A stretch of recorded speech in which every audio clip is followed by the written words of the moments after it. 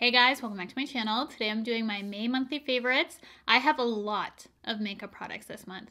For whatever reason, this has been such a good month for me, more so than other months. I don't know what it is, but I've had a lot of fails in previous months, and this month I just have one fail, but I have a lot of new makeup. I've been purchasing a ton. The Sephora sale happened, which I will be doing my Sephora sale haul update as well. That should be coming, I think, on Sunday, but I wanted to get up my May monthly favorites for you for today's video. I'm going to be filming, editing, uploading for Tuesday. I hope I get it up on my 5 o'clock time, so if you are seeing this, I managed to get it done. I hope my fellow Canadians had a good long weekend. Mine was super relaxing, spent it with family, did a lot of stuff with the kids, and I'm just happy to be back to film for you guys this morning. So we have tons to go through, so I'm just going to hop right in, starting with all my makeup faves. I have skincare, hair care, and a video game that I cannot stop playing. If you know me, you can guess what it is, but I'll save that to the end.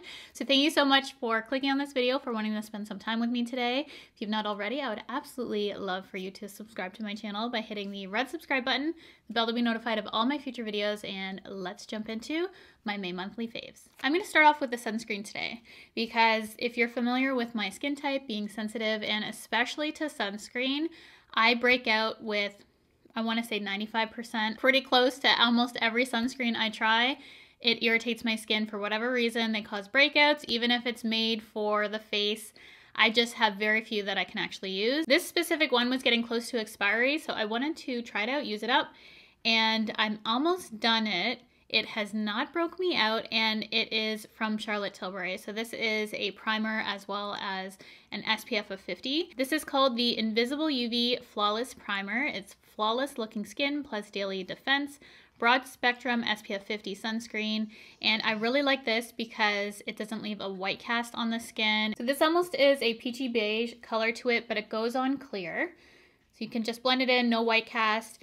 And it does have a slight bit of glow to it. I love that it's an SPF of 50, and it just leaves a really nice, smooth, radiant finish to the skin, and that's why I've been really enjoying it. This is a sunscreen that I would 100% repurchase.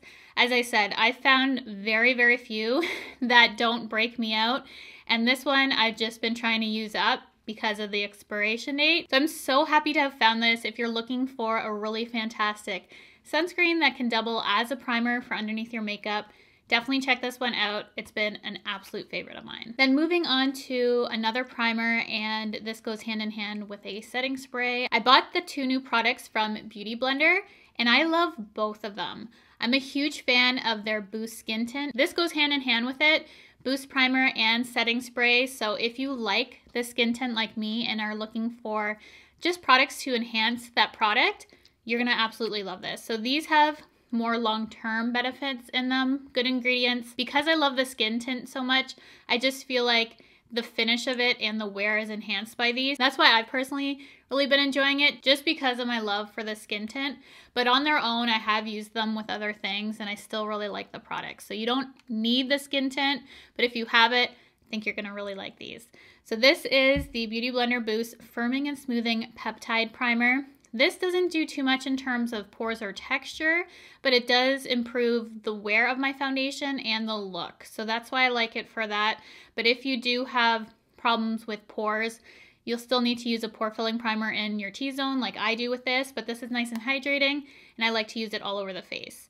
For the setting spray, I think more people are gonna even like this one because it leaves such a beautiful finish to the skin. It says it sets makeup, plump skin, blurs pores, and reduces shine. This just makes my skin look like healthy skin. It's the best way I can describe this because of that plumping and also pore blurring. I wouldn't say this blurs pores overly, but it does plump my skin and really gives a very youthful, hydrated, healthy look to the skin, and that's why I've been liking it while setting my makeup. So I've been reaching for this often, and I wouldn't say it replaces my Charlotte Tilbury, but it's a great little addition because I feel like this is just added hydration, whereas the Charlotte Tilbury is more locked, long wearing. This one, just the finish. It's something about the finish.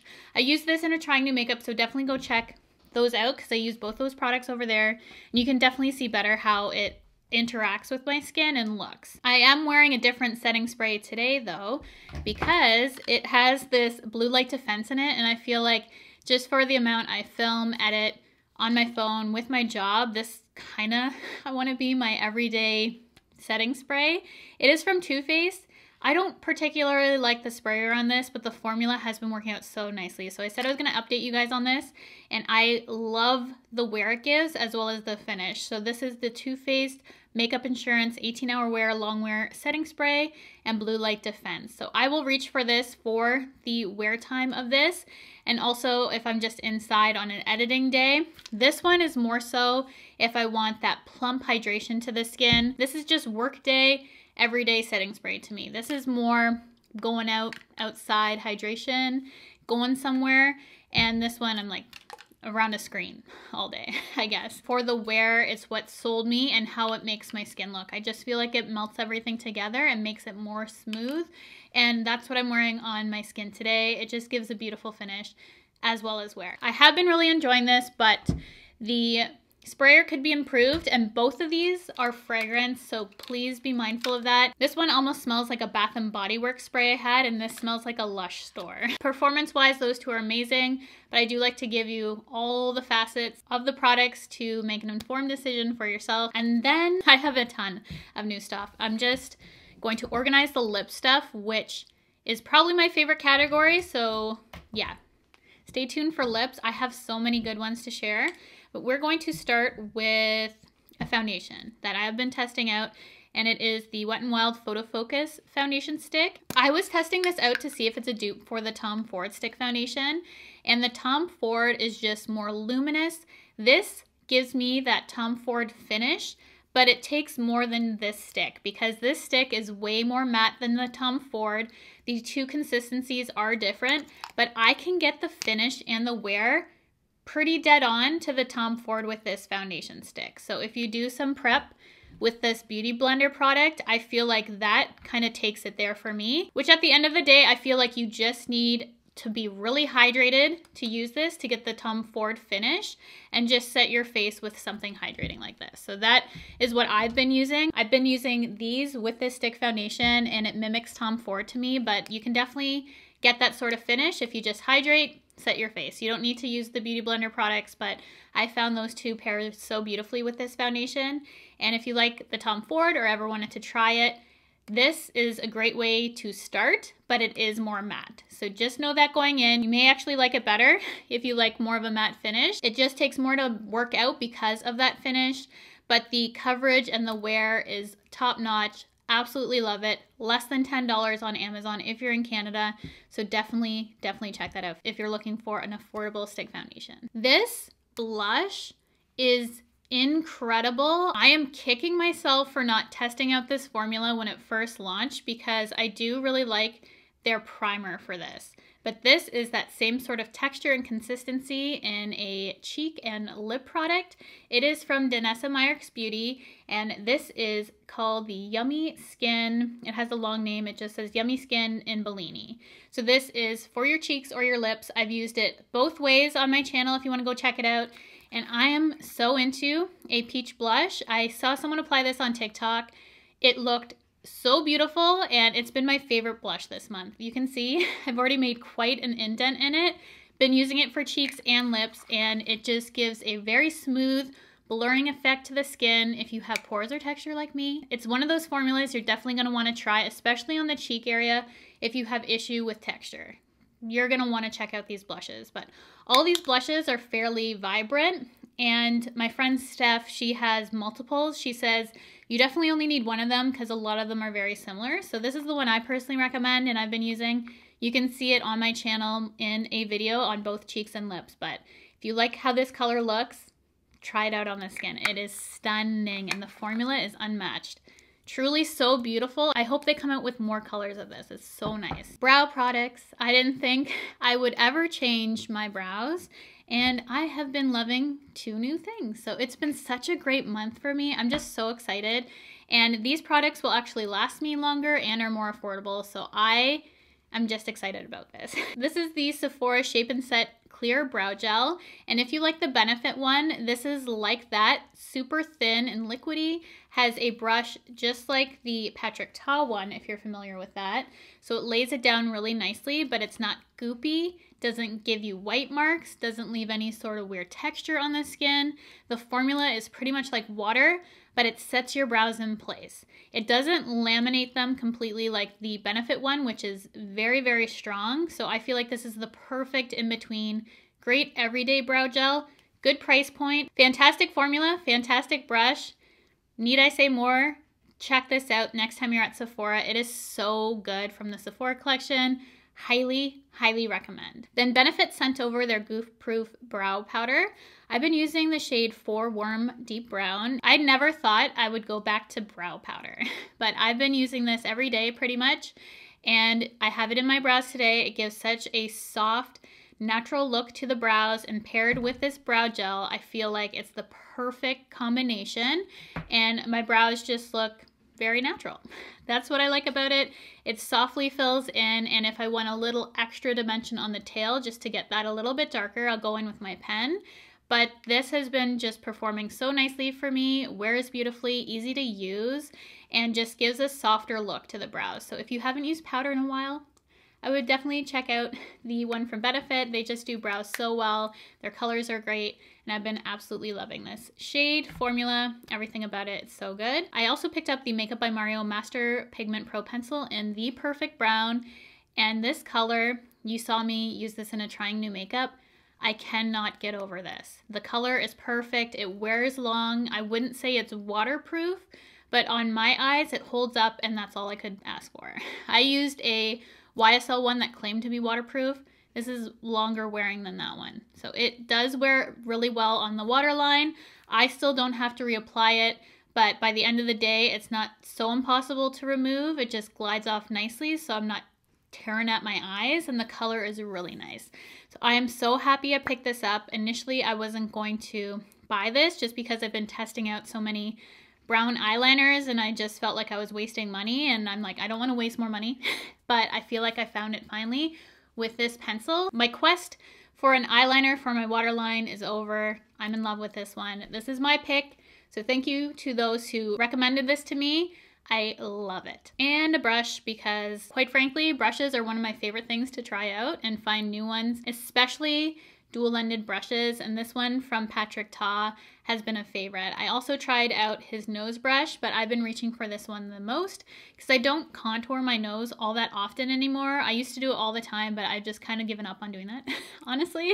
So I just really like this one, and if I want a little bit of color, I'll just run it down my nose. So this is for contour too. I love the shape of this, so I use this side for cream, and then I use this side to either blend out the cream or add some powder. It's just been a great contour and bronze brush. I like that it's dual-ended, so I don't have to reach for multiple brushes, and I can just get my makeup done so much quicker in the morning with dual-ended brushes. I'm a huge fan. I store them laying down. It's just been working out so well for me, and I'm so happy to have this brush in my collection now. So if you're looking for a really great everyday contour or bronze brush, this you need. It is a top brush in my collection. So I have lip products here, a lot, and I fell in love with pink lips this month because I was watching Samantha Nicole on TikTok. She also has a fantastic YouTube channel, and she does pink lips better than anyone, I feel. So I've been using a bunch of her pink lip combos and just discovering some new products. I also saw Jean Watts, and she did a whole lip combo video, and I love her pink lips too. So if you're into pink lips, I'll leave both their channels down below so you can check them out because they do lip combos so well. So I'm going to start off with the one that I got from Jean Watts from her recommendation. Since purchasing this lip color on Sephora, it's disappeared, so I haven't been able to find it. I even checked Ulta to see if I could find it in the US, so let me know if you're able to find this lip liner, because after I purchased it and fell in love with it, now I was looking to link it for this video and I can't find it. So this is from KVD. It's their Everlasting Lip Liner in Lolita. So they have Lolita too, and this is the first one. So get the first one if you like this. Beautiful pink color. It is a retractable formula, super creamy, and it's just a really great everyday pink shade. So I will apply this on my lip line or fill in completely. and the color is just perfect for an everyday pink lip that I have been absolutely loving. Usually I'm more of a beige brown lip girl. However, something about pink right now, I mean, I'm obsessed. I go through stages, like all my stuff is pink now too. Like, why am I in a pink phase? I don't know. So what I'm wearing on my lips right now, and I'm so happy I was able to get my hands on this color, is from Summer Fridays. Initially, I just bought the vanilla one, and it didn't do too much of a tint for my lips. I do love the formula though, so I'm so happy this one came back in stock in Pink Sugar, and I'm wearing that on my lips today to give it that light pink look. And I've been pairing it with one of the lip liners that I purchased because of Samantha Nicole. So I'm going to show you that next. This one's just the pink one, and it's just been good for every day, and I feel like it adds the perfect amount of gloss and color while nourishing my lips, and they don't dry out. They just stay glossy and hydrated and smooth, and even when this wears off, my lips just look plump, which is what I'm looking for. So if it can keep the condition of my lips and it helps it out, something I definitely want. So love this for everyday wear. Then from Samantha Nicole, I purchased these, and the number one thing that I fell in love with was this lip liner. So I used this in combination with the Pink Sugar, and that has been my go-to. This is the Sephora Rouge Gel Lip Liner in Rose Wine.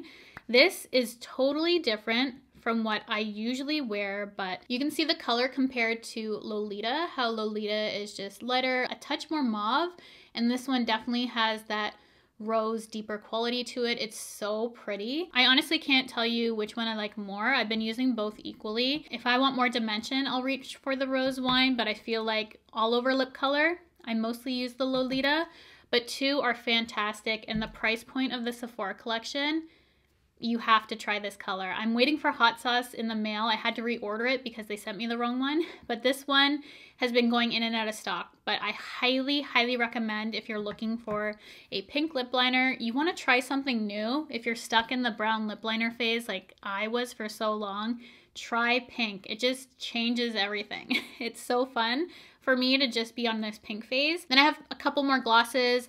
I already had one of these, and then I picked up Dolly. I gave my best friend this color, but I purchased it for myself because she really liked it, and I don't know why I never used it, but anyways, I picked it up because I saw this on TikTok as well. So we have White Russian, which has been a favorite for a long time of mine, and then Dolly, which I recently picked up because I just thought it was a really pretty everyday pink. So we have those two colors there. It just completes the lip look for me, so depending on if I want something lighter, then I'll use the White Russian, or Dolly if I want something a little bit deeper in pink. And then I also picked up one of these YSL lip balms because it looked so pretty on Samantha. So this is 162, and it's just really nourishing and glossy, great for every day. So if you're just looking for the perfect pink lip combo, you can try any variation of those, and they've all been so lovely. And then the last thing that I have here is actually my fail. It is from Jisoo, and it's their honey infused lip oil. This color leaves actually a yellow tinge to my lips, which doesn't look flattering. I have a yellow from Clarins that looks like this, but it doesn't leave this weird look to my lips. I don't mind this used lightly. However, the scent of it, I said it almost smelled like it went off. It hasn't gone off. It just smells like oil, like whatever oil is used. Grapeseed oil, I guess, which I guess I'm not a fan of. So it just smells like nothing or oil, I guess. If you can really smell into it, just smells like an oil, and I don't know. I just don't like that to smell on my lips. So this has been a fail for me just because I'm not into how it smells and the weird kind of yellowish tinge it can sometimes give whatever I'm doing to my lips. If I go too heavy-handed, it's kind of easy to do, but yeah, the color, the smell just wasn't for me. I am not returning it though because there are aspects of it that I like, and I feel like I can get use of it if I'm really careful, but I just think on me, a little unflattering, just on me. But I've seen other people use it and look so pretty, so just a me thing. And if you like the formula, the applicator, the packaging, the smell, then I guess you would like it, but it's just not for me. And I know some people get upset when I don't like a popular product, but if it works for you, I'm very happy. These are just the reasons why I personally don't like it, and that's the beauty of makeup. There's always things that you will like or not like, and hopefully if you have similar taste to me, I will help you avoid purchasing this. If you want something similar and better, get the clearance one because honestly it is better. Next, I'm going to talk about skincare, and I did get these in PR. I'm always hesitant to talk about skincare, especially expensive skincare. So when I talk about something skincare related that is more pricey, it's for a reason. And there's been few products in my life of testing stuff out that I've noticed differences right away. And this product right here is something that I noticed my skin next day looked brighter, more even, more plump. Just everything about the texture and look of my skin looked different. It looked so good that I would repurchase these over and over. This surprised me. Honestly, I looked at this and thought, oh, I'll just give this to my mom, but someone's like, you should try it out. And I'm like, okay, I'll try it out. So this is from Lancome. It is their Renergy. I'm not sure how to say it. It's the HCF Triple Serum. So that involves hyaluronic acid, C+ niacinamide, and ferulic acid. So it has these 3 holes in it where when you pump it out, all 3 get dispensed. You mix them together and put it on your face. The only thing about this product that I want to pre-warn you on before you purchase is that it is heavily fragranced. And I hate that they did that, but I cannot deny what this has done to my skin, and my skin looks different. Looks better, looks everything I've wanted from skincare for so long. This is doing for me, and I'm so happy about it. So I can't pinpoint which of the 2 this has been. I feel like for me, it might be the serum over the moisturizer. If I were to pick one to start out with, I would do that. However, they're both fantastic, and I cannot tell you that I would personally pick one over the other because right now I would buy both forever and ever if it keeps doing this to my skin. And the next one is the HPN 300 Peptide Cream. This is a high performance anti-aging cream, and it has 300 peptides in it. So this is also incredible, highly fragranced, unfortunately, but my skin has been eating this up. It's looking its best, and I cannot get enough of this. It was one of those random things I got in PR that I was just going to give away to family or friends. I'm so happy I tried it. So thank you to the subscriber who told me that I should try this out, and I am in love, but it is pricey. I think it's around $160 Canadian per product. So it is very pricey. And of course, even with the price, I always have to tell you what has worked, whether it is affordable drugstore, whether it is super high-end skincare, whatnot. I will let you know what's good regardless of price point.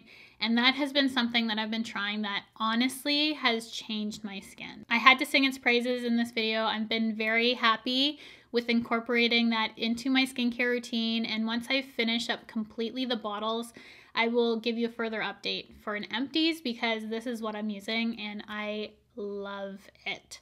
Now moving on to some hair care. I have some things, I think I've mentioned one of these in the past, which I'm just gonna start off with. I'm almost done this. This is the brand Eco. It's the Eco Styling Gel. This is a professional styling gel, but I like the one that contains vitamin E, fiber, and omega-3, and it's the black castor and flaxseed oil one. So this says it's good for promoting hair growth, and anytime you see me with a slick back style, this is the gel I use, and even after you have a day of using this gel, you can brush it out and your hair looks good, which is incredible. So it doesn't make your hair gross after using it, even using so much to slick back your hair. Your hair just looks better using it. It is so nice. So this is my favorite. I'm almost done. I already ordered an even bigger one of this for next time because I did fall in love with this and highly recommend. Best gel out there. I've tried a lot. This is my absolute favorite one if you're looking for something for a slick back style. And then this I purchased because of TikTok. I saw a girl use this and proof is in the pudding. You can see it in her hair when she used it. It just transformed her hair, and it does. It looks like that on my hair too. It is the Color Wow Pop and Lock High Gloss Finish, Frizz Control plus UV Protectant. And I like using this as a heat protectant before I blow dry my hair because this makes my hair so soft and shiny. And I did a blowout today. This is the only thing I used in it. So I used my Dyson and it just made it look more glossy instead of fried, because always with hair dryers, even the Dyson, which is supposed to be gentler on your hair, my hair just always looks dry when I blow dry my hair. But this just makes it look healthy and happy, and I don't have to put any sort of gloss after. This is what I do before because it has that heat protectant in it. But also I feel like it does add the shine and you don't even have to put it after. But you can use this in wet or dry hair. I've personally just been using it in my wet hair because I do have some shine products that I use after if I need something extra. But this has been really good for a heat protectant for blow drying.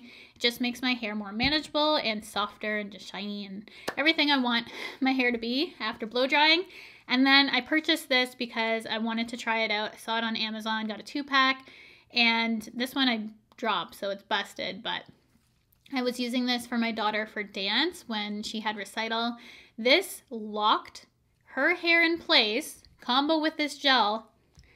Your hair's not going anywhere, okay? So this is the Got to Be Glued Blasting Freeze Spray if you want extreme hold. I'm talking the wet look, slick back, extreme hold. You need this for if you have any sort of competition. My daughter for dance, anything you need, their hair slicked back, no frizz, locked in place. You could be tumbling, twirling, I don't know what you're doing, but this is gonna lock your hair in place and it's so good.